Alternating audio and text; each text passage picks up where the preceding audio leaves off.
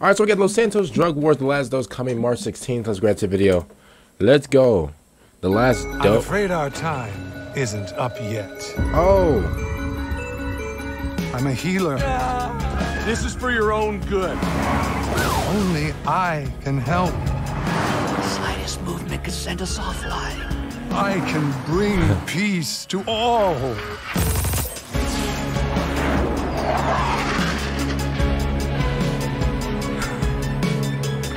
So, first of all, that little effect right there. Listen. I'm a big fan of color. This right here, bro. The way this is changing, that's perfect. So I'm guessing this is like a it's in the title, Drug Wars. I'm guessing it's gonna be like this DLC is like kind of gonna be like a drug heist or whatever. It's actually been a long time since I played GTA 5. I'll be honest. My screen, I said no, it's not my screen. My disc is cracked. I think if I show you guys, right, this is the GTA 5, right? And every time that I put it in, and I install it, it doesn't go through all the way. And I feel like that's because like a little bit of it is like kind of like scratched up or whatever. But I think the DLC is first of all, the fact that GTA 5 has been keeping up with like content and stuff like that for 9 years. It's about to be 10 years, by the way. For 9 years is crazy. Still one of the most popular games to this day. So we can give nothing but props to Grand Theft Auto for that, or to Rockstar for that, because it's been 10 years since the game came out, you know, and you know, shout out to them for even like keeping up content and stuff like that.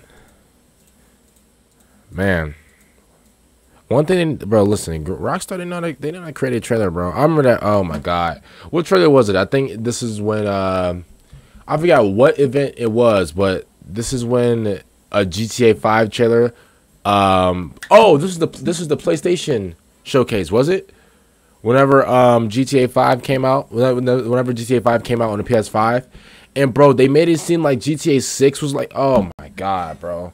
Everybody was hyped, and then turns out it was GTA 5 on the PS5, bro.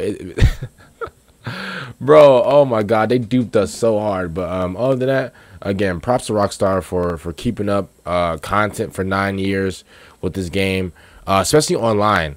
Online has definitely kept up from the past years. Obviously, the story mode is not going to go anywhere since the story mode is already inside of the game.